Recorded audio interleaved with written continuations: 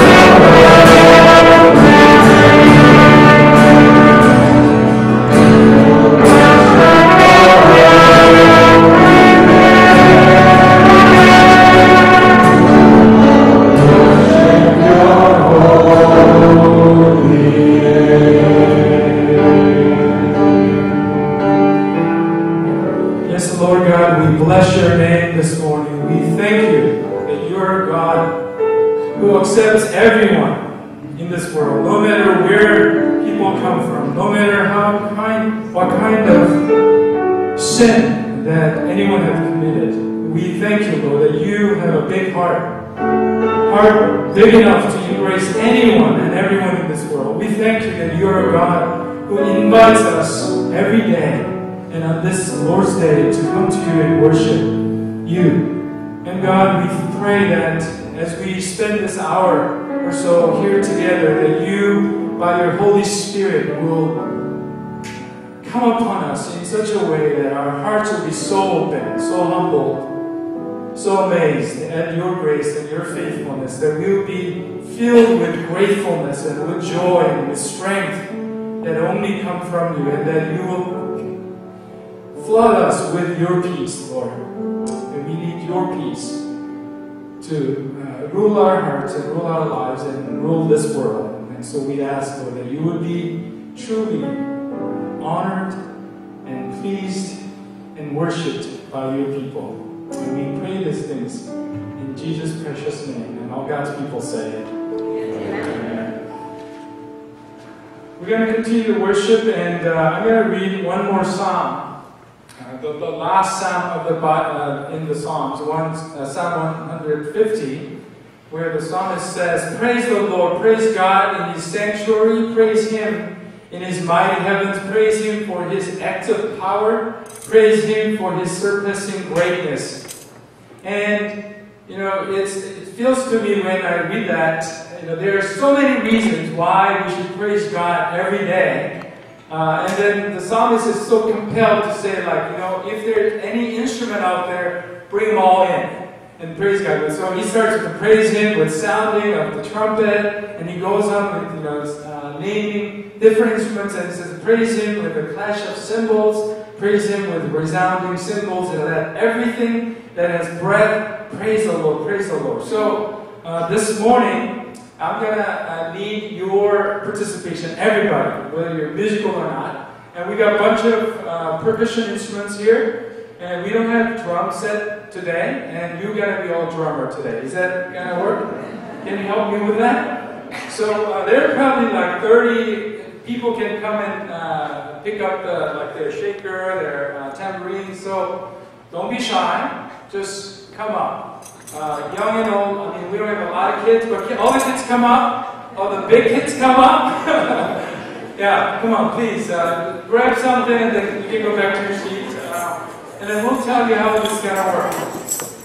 If you don't have an instrument, then your hands will be your instrument, alright? Clap, and then your voice. Alright? So, two each. Alright? Don't pass them out. Thank you, Deb. Alright, so take all of them. We don't want anything left here. Right. Make sure the kids have the instruments to meet their Logan, alright? So, are there a couple more?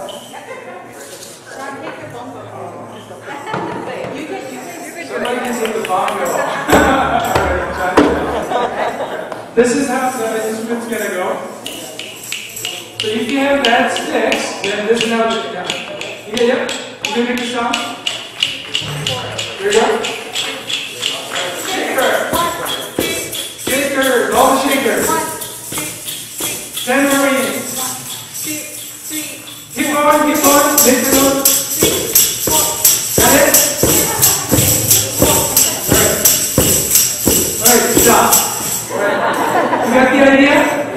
Alright, so make the best, the noisiest sound you can make. And if you don't have any instruments, then what's your instrument? Your hand, alright? So, and then we're going to sing this song, all the people said amen. And this may be a new song. You may have heard the song on the radio.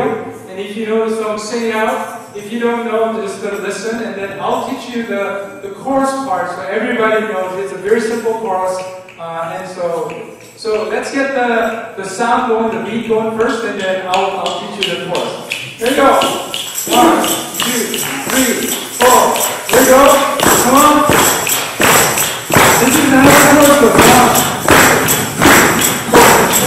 And all the people say, whoa, and all the people say,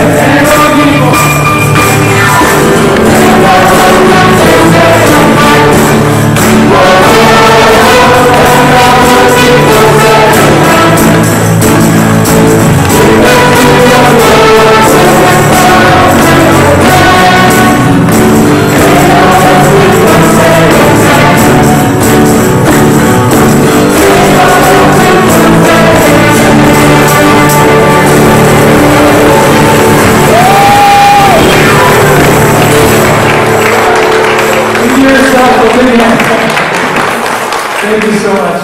Let's greet one another. Turn to your neighbors and say hello, God bless you, or Lord's peace be with you. And bring someone next to you. Good morning. Good morning. How you doing? Not bad.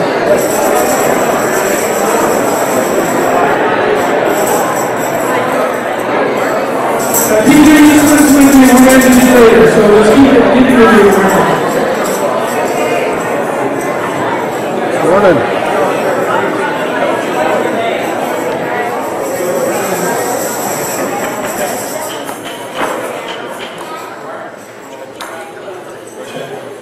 You may be seated. We're going to have spend. We're going to pray together now, and I'm going to ask Elle come up and then John. So we're going to again a lot of times when we're on at church on Sunday, there are people up here preaching or leading worship and leading prayer, and I feel like a lot of times when I'm sitting that I would like also to participate as much as I can. And so we're going to give you an opportunity to pray. Not only we're going to lead some prayer today. And we're going to pray for three things today, and there'll be movement. And the first, we're going to pray for our families and our church community, church family. So And then we're going to pray for our inner life, our relationship with God, our faith, what goes on inside. And then we're going to also, thirdly, pray for our neighbors and our city. So those are the three things that we're going to pray for. And I'm going to read a passage, and that's going to give us some thoughts about each one of those prayer topics. And we'll give you about a minute. That silence maybe feel like too long because we're not used to silence together. But in the silence, think about something that God brings to your mind and pray for something about those three things. And if you can't think of anything to pray about, then ask God to give you something to pray about. And the Holy Spirit will give you something. And if there's a word or a person's face or anything that comes to your mind, then just talk to God about that as God leads you, all right? So that's how we're going to pray together. So first we're going to pray for family, our family, your families, and our church family. And then after the prayer, then Al's going to close the time with prayer, and then I'll lead into the second prayer. So the first praying for our family, the Ephesians chapter 6:18 says this, "And pray in the Spirit on all occasions with all kinds of prayers and requests. With this in mind, be alert and always keep on praying for all the Lord's people." Let's pray together.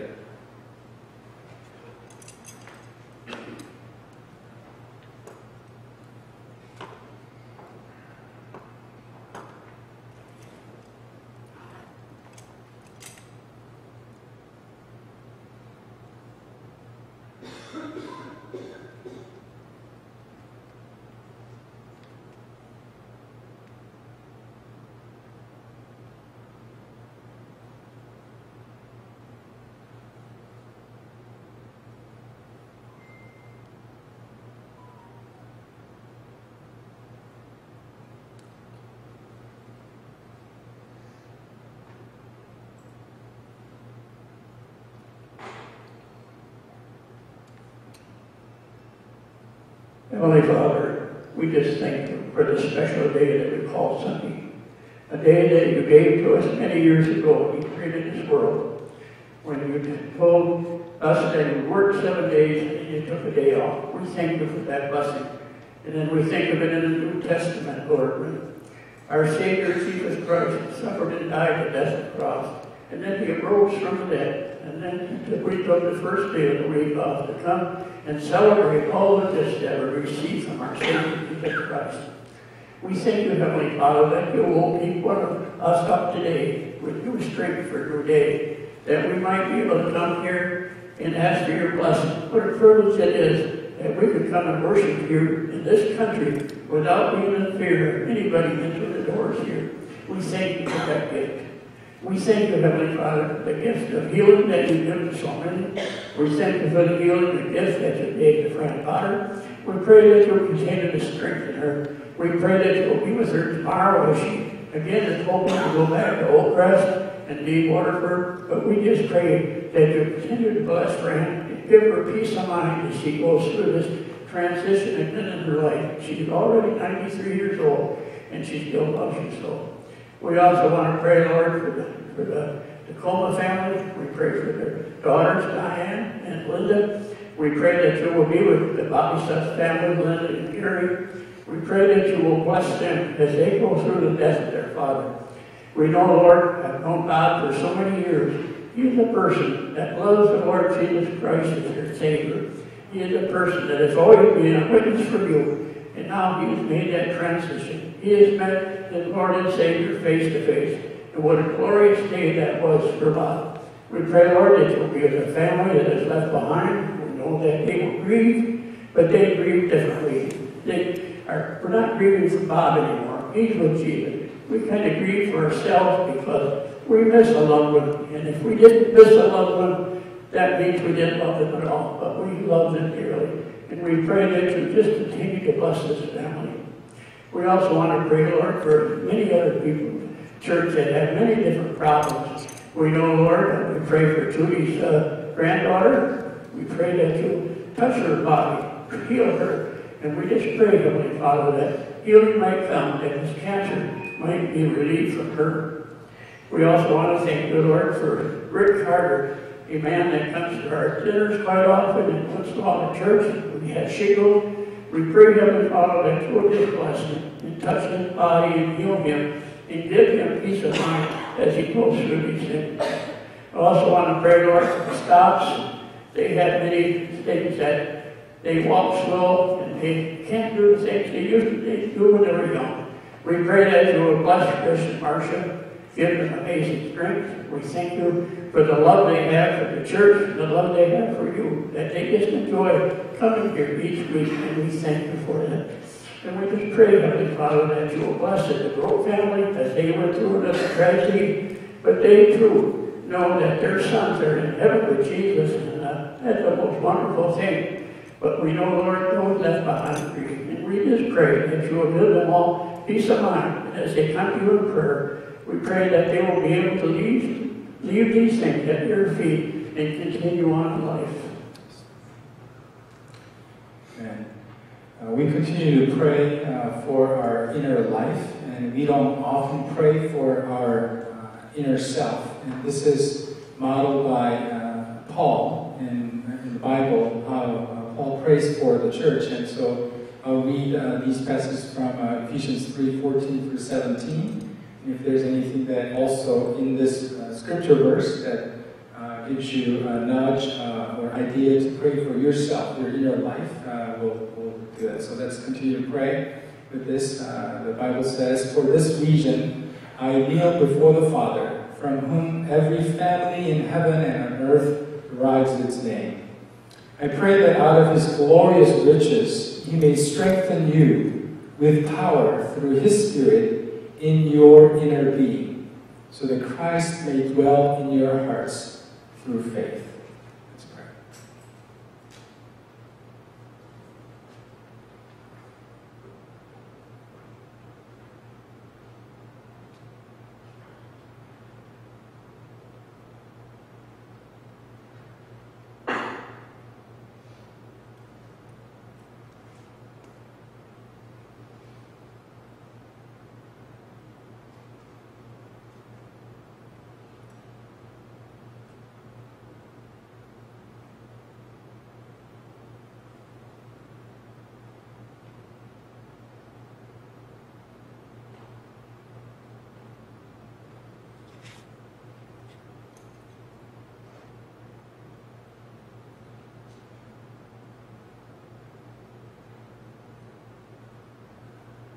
Dear Father, we thank you for the faith that you give us, faith to trust you, faith to know you, faith to take steps of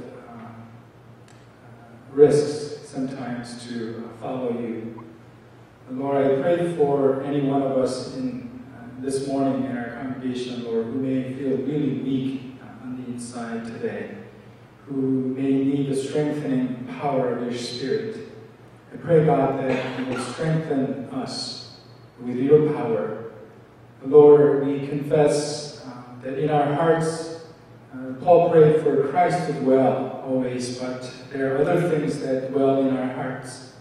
Our ambitions, idols that we create, even sin that enters in and we don't know what to do with. We ask, God, that you would cleanse us this morning by the power of the blood of Jesus Christ. That you would forgive us, that you would give us the heart of repentance, and the courage and the faith to say that we will leave those things that do not please you, but we will follow you, Jesus. So we pray, God, that you will give us refresh the heart this morning, that you would give us a heart that really desires to follow you, and anything, Lord, that blocks and becomes barrier between us and God, we pray the power of your Spirit that you would remove that right now as we pray. So Lord, strengthen us in our faith and increase our faith, Lord Jesus. We pray this in Jesus' name. Amen. One last thing we're going to pray about is praying for our neighbors and our cities. And this is what Jeremiah 29:7 says. "And seek And this is God saying to the Israelites in captivity in Babylon, and to God's people, God saying in that foreign land where they're captives, and seek the peace and prosperity of the city, which is Babylon, to which I have carried you into exile. Pray to the Lord for it, because if it prospers, you too will prosper. So let's pray for the neighbors, neighborhoods where we live. If anyone that you know of that comes to your mind, pray for them. Pray for anything that goes on in our city, in our neighborhoods, that need God's intervention, but also give thanks to the Lord for anything that comes to your mind about your neighborhoods or the neighbors or in your cities. All right? So we'll pray for that for a minute, and then John will close that prayer. Let's pray together.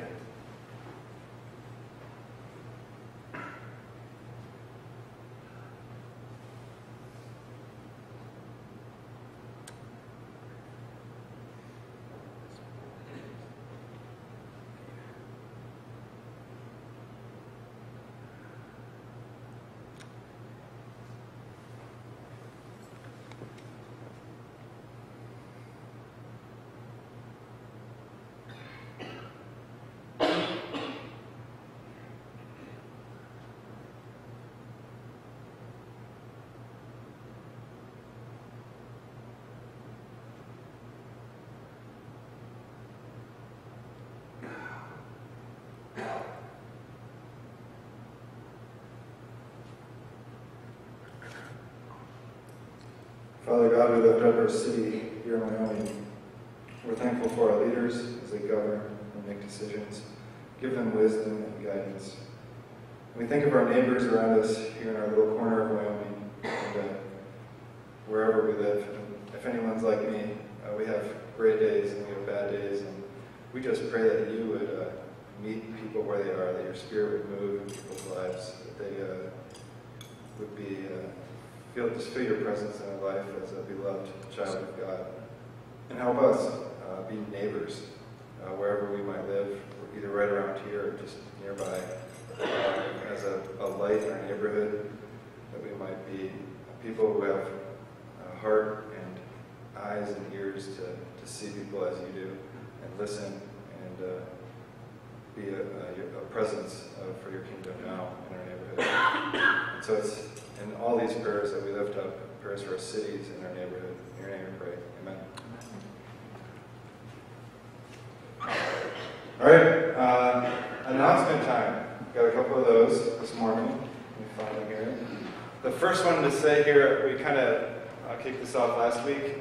There's information papers on the back table there. So if you've heard anything about that before, having a meal with somebody, just connecting with people, Mark and I sort of put those together and then call you, and there's a leader who will call you at least and set it up. So find out more about that. There's a yellow paper, I believe it is, right back there. So the next slide is the same thing, but vision art. So again, I'm not going to get into too much of this today. This is coming. This is not an immediate thing, but it's been something that I've wanted to do, and I would love a lot of interaction with and just support or people who want to contribute to something really cool, I think, in the end.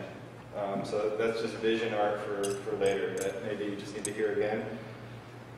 Connection cards are in front of you. Our offering will go by in just a moment, but if you're visiting with us for the first time today or the 100th time, fill that out. There's prayer requests on the back that you can share and have that prayed for specifically and privately, or also we can put it out on an email to the church. And you can fill out, if you'd like to be connected with stuff like that and get an email on, there's a little box there that you can fill that out as well. And then the National Night Out is coming up, August 1, which I know we're at the beginning of July, but Vince Frampton is coordinating all that. It's going to be a sweet night, but he would love volunteers to sign up as soon as possible just to know what's needed and what other kind of people we need to tap on the shoulder to help with. So think about that, or just show up the day of. It'll be awesome. And then also, 2 weeks from now, the 16th, Sunday the 16th, if you are interested in joining Calvary or wonder what membership with Calvary even looks like, Pastor Mark and I are going to be kind of holding a little class just to get that rolling, and I'm looking forward to it. We've got a lot of fun things to talk about. Maybe you've got a ton of questions if you're recently past 6 months. It's just sort of been hanging out. Doesn't matter when I guess you join, but show up if you'd like to learn a little bit more about that. Even if you are a member, we'll talk about some cool things. And I think even hear some cool stories as well. And I think that's all I have to say. I'm going to introduce the offering now as well. We are in a new month, and so our ministry of the month is for Safe Haven Ministries. And in your bulletin on the back, there's a little description of what Safe Haven does. We've talked about them a little bit. In short, it is a ministry for women who need to, I guess, have a resource to get out of an abuse situation, all sorts of things. They offer resources and supports. Great ministry. They're local and nearby. We love working with them and talking with them and helping them out. So that's our ministry of the month. I just want to say thanks for last month, Young Life. I'll get the number for you, probably in an email this week, or we'll publish it next week. But Young Life was probably over $1,000 for the ministry here, and starting in Wyoming at the middle school and the high school. So huge thanks. I know that they're going to be incredibly thankful for that. But now we're in a new month, and Safe Haven gets our love. So our offering will not be received. Thanks.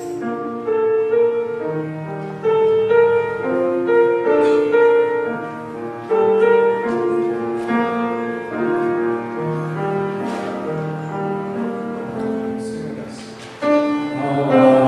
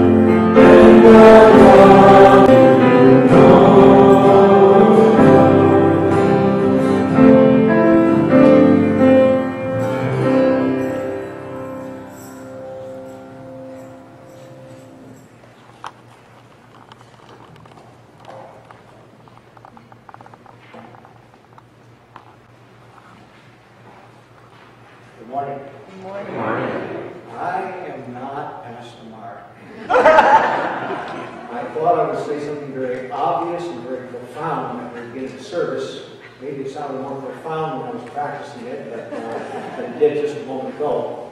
But Pastor Mark and Marsha are elsewhere this weekend, and so just earlier this past week, Pastor Mark asked if I would step in for him.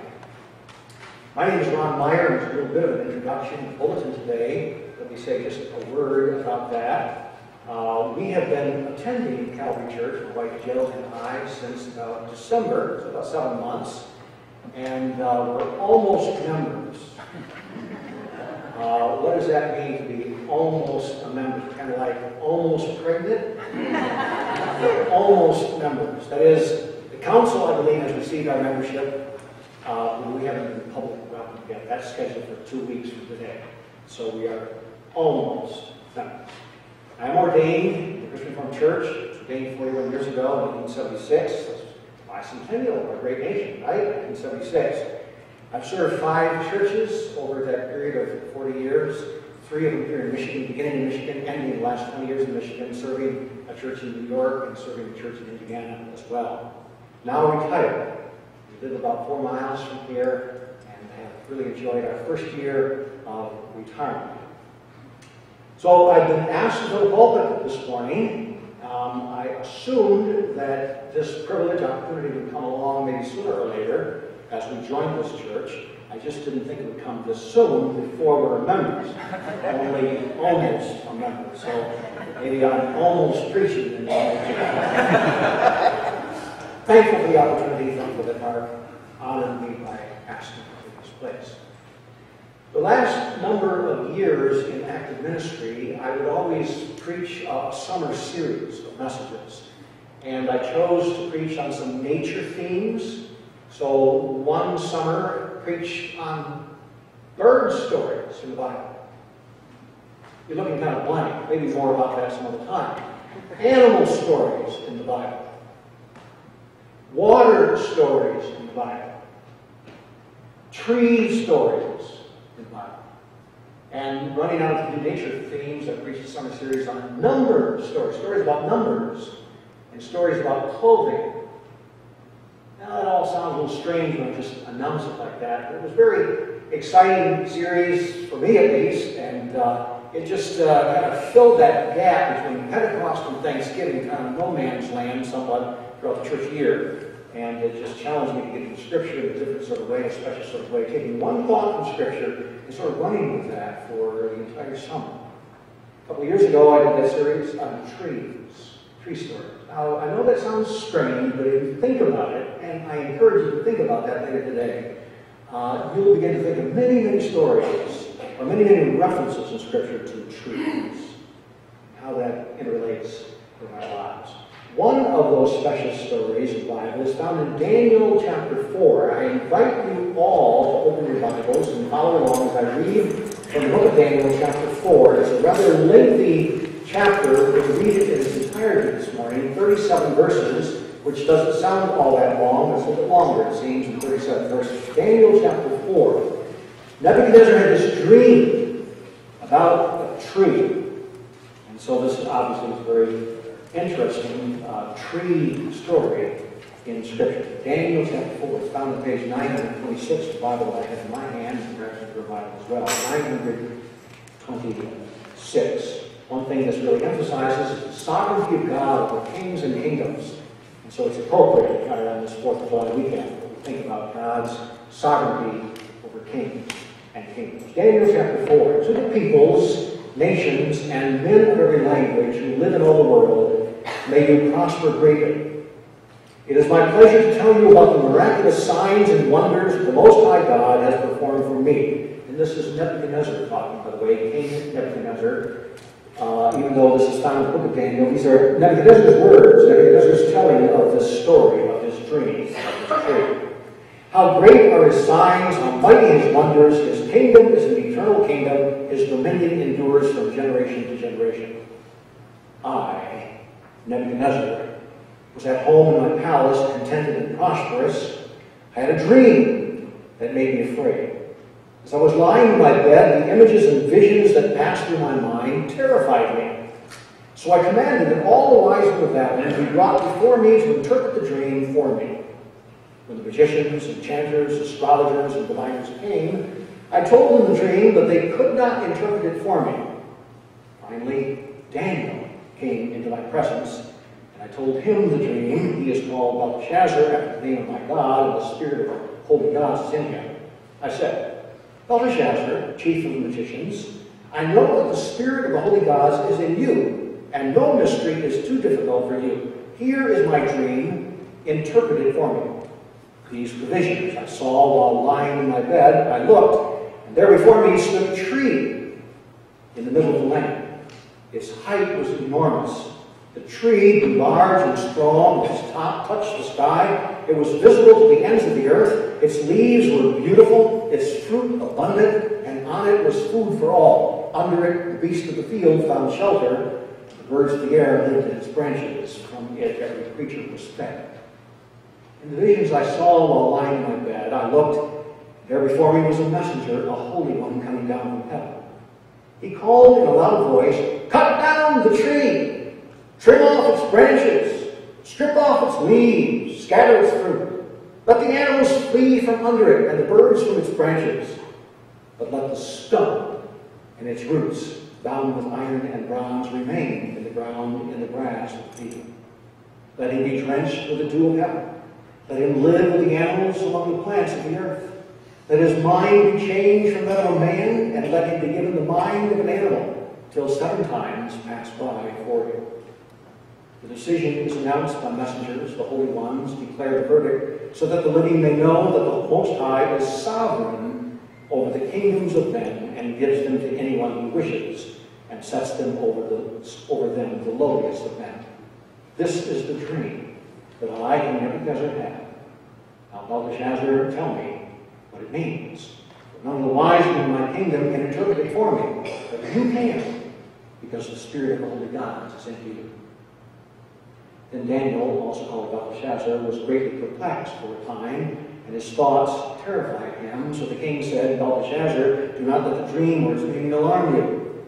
Belteshazzar answered, my lord, if only the dream applied to your enemies and its meaning to your adversaries.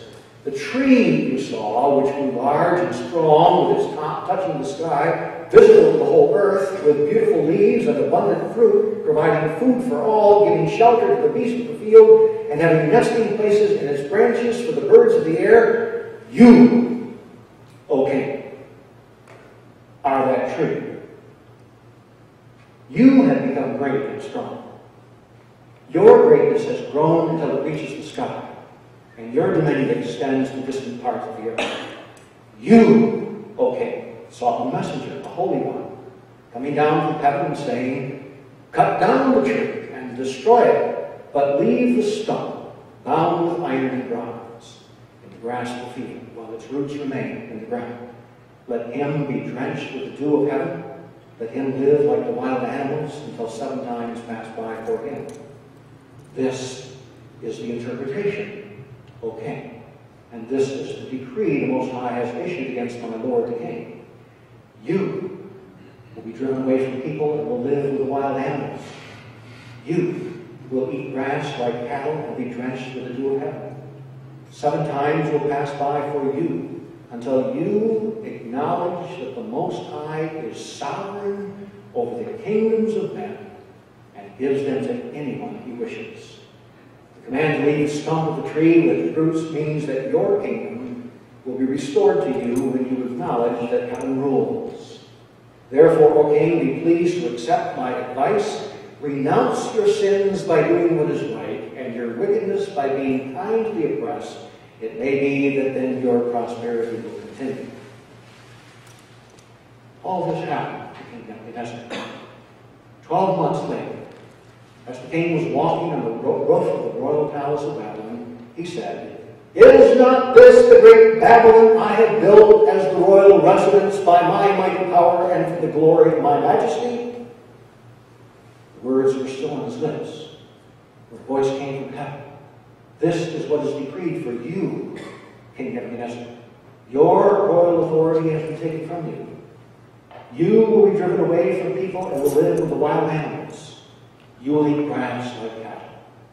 7 times will pass by for you until you acknowledge that The Most High is sovereign over the kingdoms of men and gives them to anyone he wishes. Immediately, what had been said about Nebuchadnezzar was fulfilled. He was driven away from the people and ate grass like cattle. His body was drenched with the dew of heaven until his hair grew like the feathers of an eagle and his nails like the claws of a bird. At the end of that time, I, Nebuchadnezzar, raised my eyes toward heaven, and my sanity was restored. Then I praised the Most High. I honored and glorified him who lives forever. His dominion is an eternal dominion. His kingdom endures from generation to generation. All the peoples of the earth are regarded as nothing. He does as he pleases with the powers of heaven, and the people of the earth. No one can hold back his hand or say to him, what have you done? At the same time that my sanity was restored, my honor and splendor were returned to me for the glory of my kingdom. My advisors and nobles sought me out. I was restored to my throne and became even greater than before. Now I, Nebuchadnezzar, praise and exalt and glorify the King of heavens, because everything he does is right. All his ways are just. Those who walk in pride, he is able to humble. Look once again at verse 32. Back to verse 32, please. You will be driven away from people and will live with the wild animals. You will eat grass like cattle.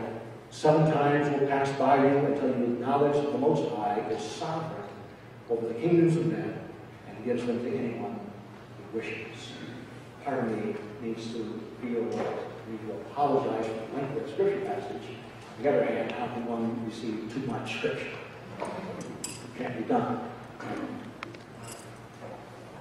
Dear Christian friends, it's a classic. A classic. It's at least a children's classic, it seems to me. What is? Well, what the sermon title suggests. Beauty and the Beast.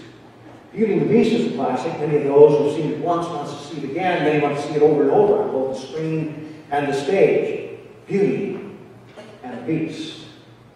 Now, this tree story in Daniel 4 is another classic, it seems to me.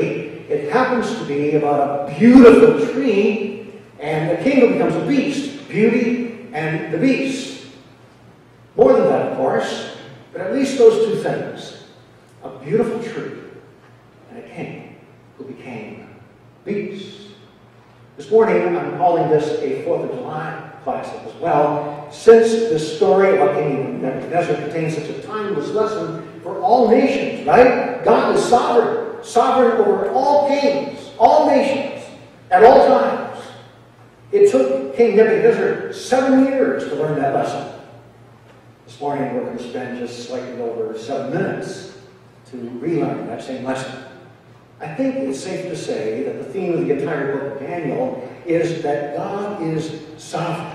Sovereign. From the exile itself, the nation of Israel taken away from the nation of Babylon, to the privileged status of Daniel, first as a young man there in the king's court, later as an older man in the lion's den, to the miraculous episode of Daniel's 3 friends in the fiery furnace, including, of course, those dreams that we find in the book of Daniel, as well as the handwriting on the wall that Daniel was able to interpret because God had given him the special ability there in the king's court. The entire book of Daniel really is saturated with this theme of God's sovereignty. Heaven rules, it says in verse 26. And verse 32 adds, the Most High rules in the kingdoms of men and gives it to whomever he chooses. Oh, that leaders of all nations of the world today realize the same timeless truth, or at least the leaders of our land. God bless America with this realization that God is sovereign. It still seems like yesterday. I was only 17, living for just 5 months in Nigeria. My parents were missionaries there for a short time, and so I was living in a boarding school in Jos. My roommate, his name was Paul, who everybody called Turk, because his last name was Terpstra. Turk was writing his senior term paper about dreams. Dreams. He would wake up in the middle of the night, we were roommates, and so I was aware of him waking up in the middle of the night, in order to write down the dreams that he had just dreamed, so that he could remember them in the morning. In an attempt to make sense out of his dreams, he would write them down, which I think he really never made sense of his dreams. Do you? I mean, do you dream? Do you know what your dreams mean? Do you even remember your dreams? Probably not, unless you like to wake up and write them down like my friend Turk did.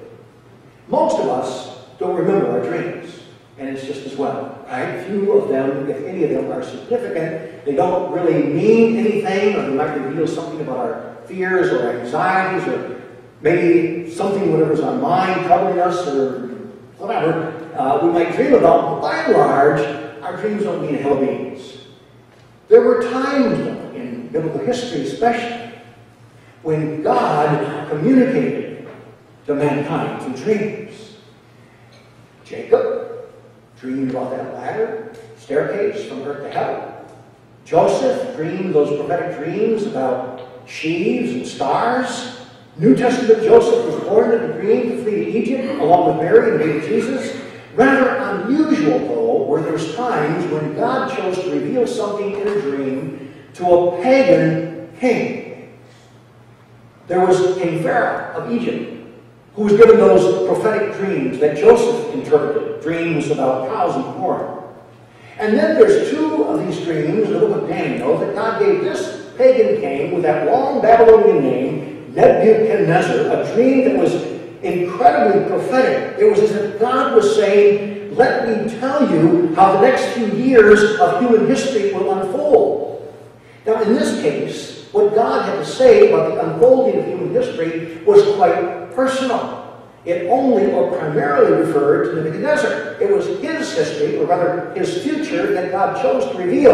It's more about God's sovereignty than about God's people as such, but it's a lesson for God's people, even if it didn't seem to directly concern them at that point in time. It was a lesson for God's people to remember once they return from exile in their own land. God is sovereign over all the time. Over every nation. Theirs, ours, every nation. Now God chose in this scripture lesson to reveal his plan and his sovereignty to the most powerful person in the entire world at that time, King Nebuchadnezzar, the king of this vast and powerful Babylonian empire, the dominant world power of that time. God chose to teach him a lesson, to humble him, to humble this proud king, to reduce his area of influence to a small swatch of grass where he would live like a beast for 7 years, to keep him in that humble state until he learned that lesson, until he learned that he was not the most powerful being in the entire world, until he acknowledged the Lord and gave God the glory he had come. To do this, God used a tree. God used a dream about a tree. It was a huge tree, we're told, strong, tall, reaching to heavens, according to verse 11. Its leaves were lovely, its fruit abundant. Beasts of the field lived under its shade. Birds nested in its branches, and many were fed, it said, from it. It was magnificent beauty. It was a magnificent, beautiful tree, until someone came along and chopped it down, cutting off its branches, stripping off its leaves, scattering its fruit, burning off the beasts and birds, leaving only the stump. Stump. Now, what a dream that was. And Nebuchadnezzar knew it. He knew that the dream was significant and meaningful. That's why he commanded all his wise men to immediately come and give him an interpretation. It also seems that he knew the dream was ominous, that it had some sort of a dark meaning associated with it. And this may explain why he didn't run to Daniel, first of all, because he wasn't all that eager to know what the dream meant. But we now know. It was clear and consistent with the theme of the book of Daniel. God is sovereign. Sovereign over all the nations, always has been, always will be. God is in control, even when it doesn't seem to appear so. It says in Proverbs 21, verse 1, the king's heart is in the hand of the Lord like the rivers of water. He turns it wherever he wishes. This sentence caught my attention in one of my commentaries. It goes like this: a man who thinks he is like a god must become a beast to learn that he's only a man. I'll repeat that. A man who thinks he is like a god must become a beast to learn that he is only a man. In the case of Nebuchadnezzar, God gave a dream to get that lesson across. Can we think of other world leaders? We should dream similar dreams like this about trees instead of dreaming about what they can do with all the power that they think exists in their own hands. This unusual dream called for an interpretation. But just like in the case of Nebuchadnezzar's earlier dream in chapter 2 about the great statue that represented 4 succeeding empires, Nebuchadnezzar first consulted his own wise men, who may have been useful to Nebuchadnezzar in the past, but who were seen unanimously clueless in this case in understanding the things of God. After all of their efforts proved useless, Daniel appears. Fortunately, Nebuchadnezzar remembered Daniel. Then Nebuchadnezzar states in verse 9, "I know that the Spirit of the Holy God is in you, and no secrets trouble you. Explain to me the dream and its interpretation." And he proceeds to tell Daniel his dream, all of that beautiful tree, and the beast, Beauty and the Beast, and how the tree was so magnificent and tall and strong, but unfortunately cut down, and how nothing was left but the stump. Suddenly, although it may seem rather subtle, there is this dramatic shift in this dream. I don't know if you noticed that as we were reading through it. It becomes him. It becomes him. Speaking of the stump in verse 15, let it be wet with the dew of heaven.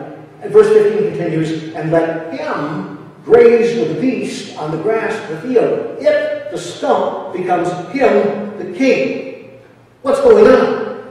It, the stump, becomes him, the king. Verse 16, let his heart be changed from that of a man. Let him be given the heart of the beast, and let 7 times pass over him. In the telling of this story, there's still another dramatic shift. As Daniel interprets Nebuchadnezzar's dream about this tree, Daniel states in verse 20 to 22, the tree that you saw is you, O king. The tree that was tall, strong, and seen by all the earth, that was cut down by only the stump remaining, is you, Nebuchadnezzar. Your dream is about you. God is telling you what's in store for you. The dream is very personal. The interpretation even more so. The tree is you. Many of you are familiar with the time in the life of David, King David, when the prophet Nathan came to David after David committed adultery with Bathsheba. Nathan told him a little parable about a rich man, a poor man, and the poor man's only lamb. After Nathan told David that the rich man stole the poor man's lamb to feed his guests, and David declares that the rich man was guilty, Nathan said those infamous words, you are the man. You the man! You are the man! You the man! Nebuchadnezzar, that tree is you. In both of these cases, the kings had failed, both Nebuchadnezzar and David. The kings had failed to submit to the laws and sovereign will of God Almighty. And so God intervened, in one case using a prophet and a parable, in this case using Daniel and a dream. The tree is you. God notices. God notices and responds, is involved in the failures of world rulers, and he does not sit by and wait at their failures. In some cases, he will go to great lengths to humble the proud, like in this case, and in more recent times, and maybe in these days. When the so-called most powerful leaders in the world today flaunt the right of a sovereign God to overrule them or to govern through them, sooner or later, God will get involved. The tree is you. Okay, sooner or later, God will reveal his sovereignty, as he has done throughout history, time and time again. Now, not to overdo the dramatic shifts in this story, but we have to add another one. In the middle of the interpretation of Nebuchadnezzar's dream, Daniel adds 2 things. Being a beast will be temporary, he suggests, and leaving the stump contains a promise. Verse 25, you will be like a beast for 7 years, till you know or learn the Most High rules in the kingdoms of men and gives it to whomever he chooses. verse 26, the stump remains, which means your kingdom shall be restored to you after you come to know that heaven rules. Being a beast is temporary, leaving the stump contains a promise. If or when Nebuchadnezzar learned the lesson that God wanted him to learn that day, he could be king again, restored to his throne, with his kingdom restored to him. A man who thinks he is a god must become a beast in order to learn that he's only a man. God is in the renewal business, amen? He's in the business of renewing the whole world, and he loves to renew human hearts, including and especially the hearts of world leaders. He's in the renewal business, renewing all creation, one heart at a time. As we pray these days for our nation's leaders, let us be sure that we're also allowing God to renew our own hearts. There's a break between verse 27 and 28, which is also another dramatic shift in the story. Probably the most important one. It's a year later. Verse 29 says, at the end of 12 months. It's a year later. Verse 28, all this came upon King Nebuchadnezzar. Verse 30 suggests that his pride is still unfortunately intact. Just look, Nebuchadnezzar says, how great the city or kingdom of Babylon is that I have built by my mighty power, by the honor of my majesty. Oh, that must have been one extra proud moment, right? Because, whoosh, in an instant, the king is eating grass, along with eating his own words, and as we say, eating humble pie. Verse 31, while the words were still in his mouth, the voice came from heaven, Nebuchadnezzar, the kingdom has departed from you. That beautiful tree, cut down, became now a beast, wet with dew, eating grass for the next 7 years. Question of the morning, who could do that to the most powerful leader of the known world? Answer, only God. Only God can reduce the most powerful man on earth to the status of a beast in a moment. Only God can remove this Babylonian king from his throne, humble him in an instant, and teach him a lesson that other world leaders should also take note of. Heaven rules. The Most High rules in the kingdoms of men. Forgive me, but there's one more dramatic shift in this story that we need to take note of before we conclude. Verse 34, at the end of those 7 years, we read, Nebuchadnezzar recalls, I lifted up my eyes to heaven. My understanding returned to me. I came to my senses, he says. Echoes of whom? The prodigal son, perhaps? Remember how he came to his senses? Recall how he remembered his father? Remember his change of heart as he longed to eat what the pigs were eating that day? Recall how that humbling experience both woke him up and called him home? Here, King Nebuchadnezzar reports in verse 36, my reason returned to me. Now I praise and extol and honor the King of heavens. Praise God, the purpose of the dream had been fulfilled. God had fulfilled that dream, and the purpose of that dream had been fulfilled in the life of King Nebuchadnezzar. He had been humbled. He had learned the lesson that God intended. He had become a beast for 7 years, but now come to his senses. And most importantly, he now recognized God. Heaven rules, he says. The Most High rules over the kingdoms of men. That's the purpose of the dream had been fulfilled. Who would have dreamed that Nebuchadnezzar would have his kingdom restored to him after being a beast for 7 years? Who knew that Nebuchadnezzar would be given a second chance? This is the best part of the tree story, right? I mean, it comes at the very end. Nebuchadnezzar lifts up his eyes to heaven and says, I bless the Most High, praise and honor him who lives forever, for his dominion is an everlasting dominion, and his kingdom is from generation to generation. We're told in the very first verse of this chapter that King Nebuchadnezzar is saying what he learned throughout the 7-year ordeal to his kingdom. He's speaking to his kingdom, telling them what has happened to him. No, he's speaking to the whole world. Verse 1, to all peoples, nations, languages that dwell in all the earth. Verse 2, I declare the signs and wonders that the Most High God has worked for me. Verse 3, how great are his signs, how mighty his wonders. His kingdom is an everlasting kingdom. The dream was fulfilled. The purpose of the dream fulfilled. Now what if? What if other world leaders, what if some of today's world leaders would come to learn the same lesson and know the same God?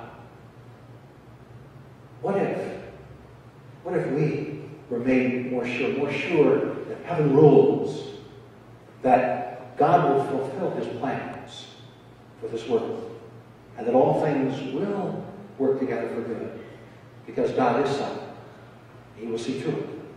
His plans and his purposes for this world will ultimately be fulfilled. What if? 241 years.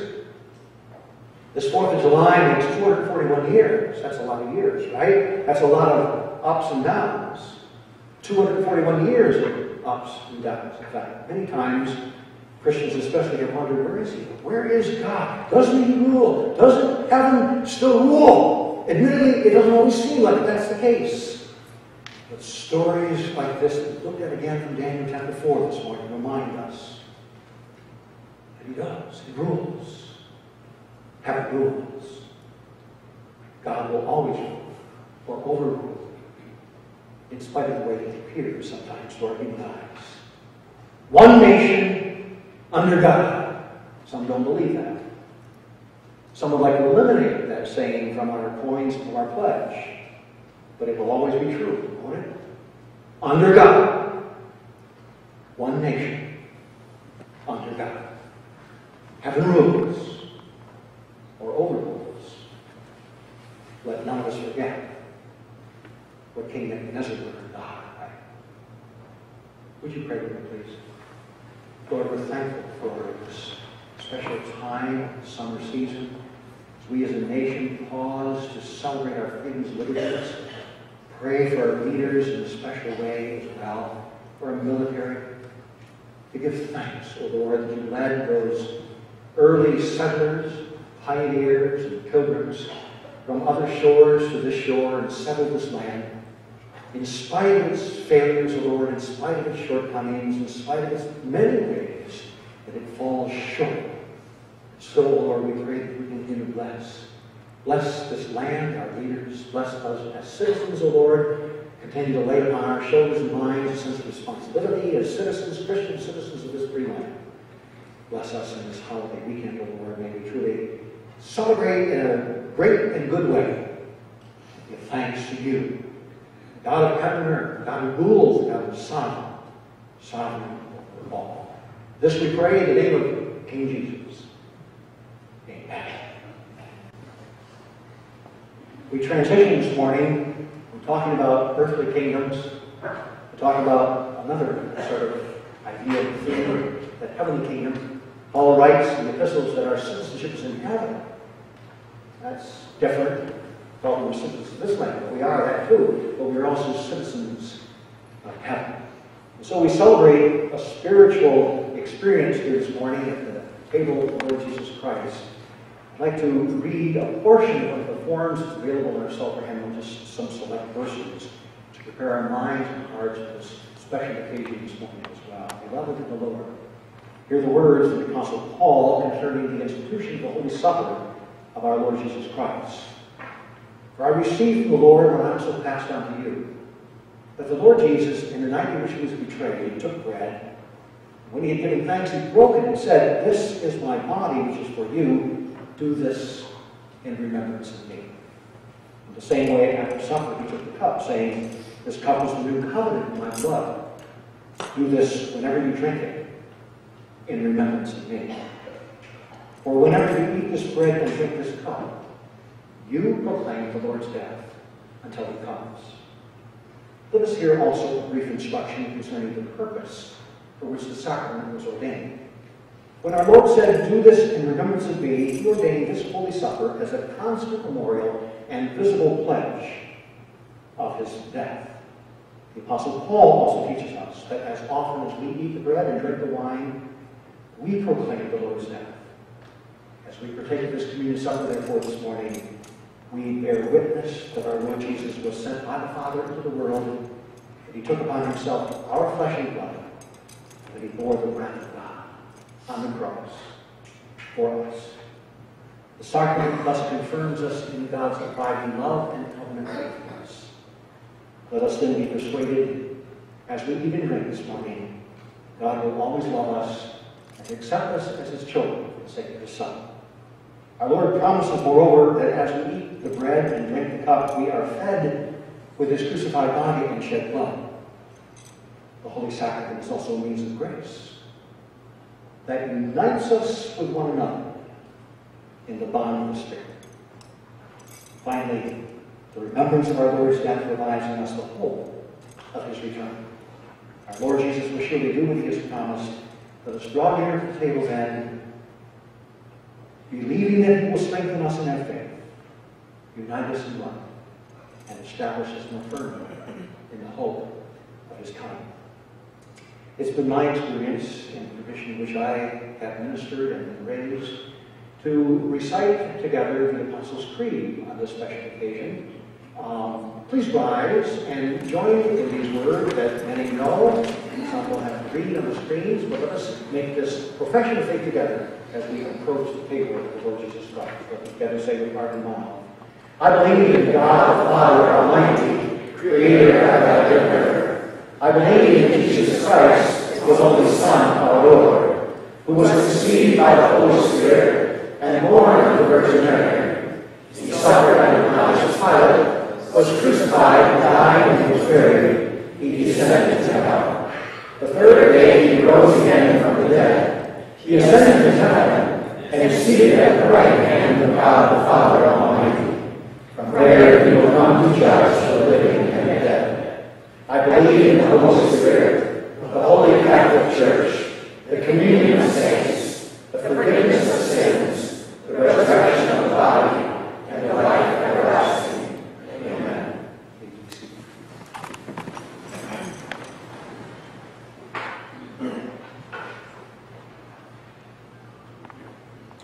Beloved, hear the gracious words of promise spoken by our Lord.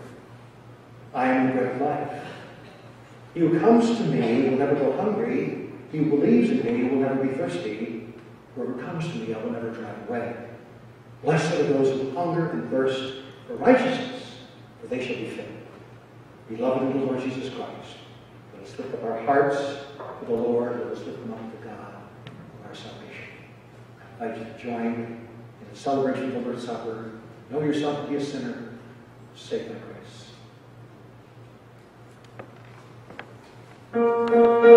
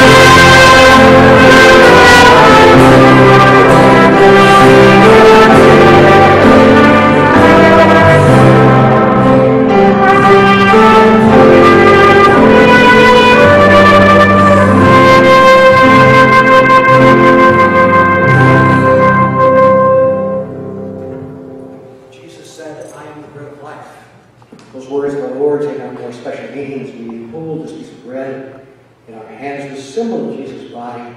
Take, eat, remember, and believe the precious body of the Lord Jesus Christ was crucified for the complete forgiveness of all our sins.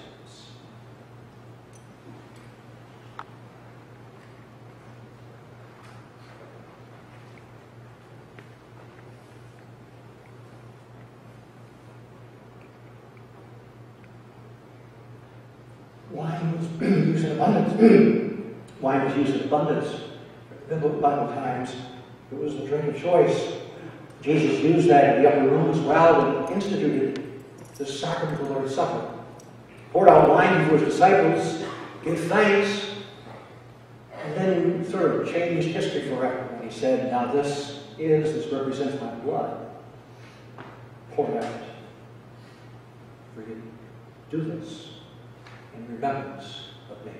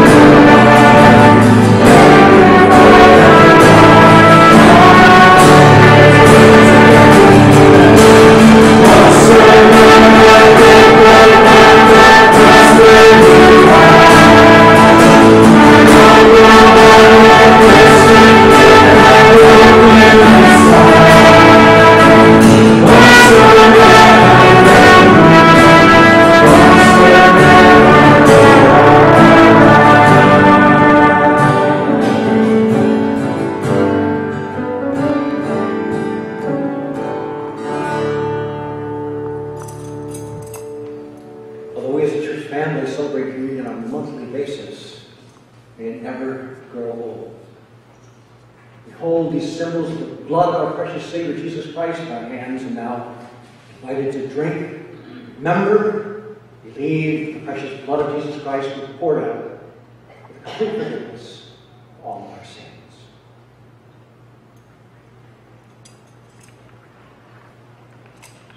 We began the service with the call to worship Psalm 103 and conclude as well from that same psalm. Praise the Lord, O my soul, all my inmost being. Praise his holy name. Praise the Lord, O my soul, and forget all his benefits, who forgives all my sins. From the book of Revelation, we read, You are worthy, O Lord, our God, to receive glory and honor and power. Worthy is the Lamb who was slain to receive power and wealth, wisdom and strength, honor and glory and praise. Let us pray. Lord, we thank you for the special occasion, the special part of our service too, as we gather around the table of the Lord Jesus Christ in obedience to his command, do this in remembrance of me. We do it not just out of obedience, O Lord, but in faith, believing that the death of Jesus Christ 2,000 years ago has an incredible significance for us today, July 2017. Thank you, Lord Jesus, for going all the way from heaven to earth, all the way from the cradle to the grave and the cross, and for focusing the eyes of our faith on those single events of Jesus' birth, suffering, death, and resurrection, to accomplish not only our forgiveness, but the gift of eternal life. Empower us, enable us, fill us with a sense of worship all week long as we carry these thoughts, O Lord, into your world, into our lives, into this week, into this holiday, and throughout this life. Pray this all in Jesus' name. Amen. We're going to leave this place by saying amen one more time, that God is sovereign, as we heard in the message, and that Christ has poured out his life, his blood and his body for us, for our sins, for our salvation. And so we're going to say, as all God's people, say amen, right? And so we're going to all stand again, get your instruments out. And before God, we're all children, right?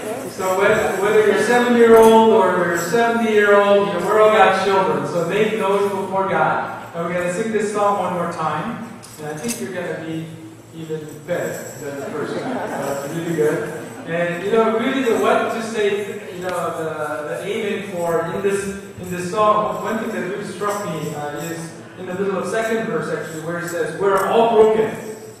Yeah, amen. We're all broken, but we're all in this together. God knows we stumble and fall. That's such a relief that God knows that I stumble and fall. But then the gospel in this song is where we say, where give thanks to the Lord for his love never ends. Amen? And that's what we're holding on to. So let's sing this out one more time, and all God's people said amen. All right? So get your instrument out. Here we go. 1, 2, 3, 4.